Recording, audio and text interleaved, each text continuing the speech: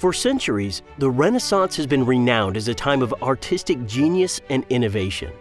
Architecture, sculpture, and painting in particular saw rapid improvements in realism as skilled hands began working in oil paints.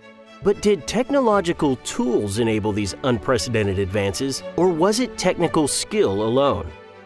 Physicist Charles Falco wondered that very question a few years ago when he heard famed contemporary artist David Hockney asking if scientific inventions might have aided the old masters.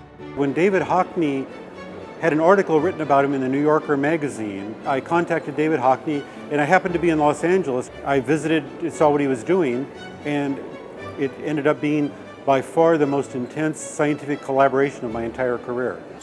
Inside Science. What David Hockney had collected for himself were color photocopies of all the paintings from Western Europe that looked to him that something other than simple eyeballing, is his term, were used.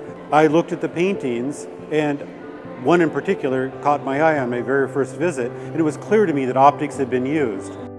The painting was Lorenzo Lotto's Husband and Wife from the early 16th century. Falco noticed something odd about the table covering's geometric pattern. As the pattern recedes from view, it also slips out of focus. Falco recognized this as a telltale sign of an optical instrument and theorized that Lotto had employed a curved glass to magnify individual parts of the scene as he worked. We've published, I forget exactly the number, something like 8 scientific publications. The scientific community has largely received these as really very interesting. We calculate things, we have equations, we have estimates. Any scientist can plug in numbers and see we've done this correctly. The art history community isn't so thrilled with what we've done. Falco points to the camera lucida, a simple invention that allowed artists to trace complicated scenes.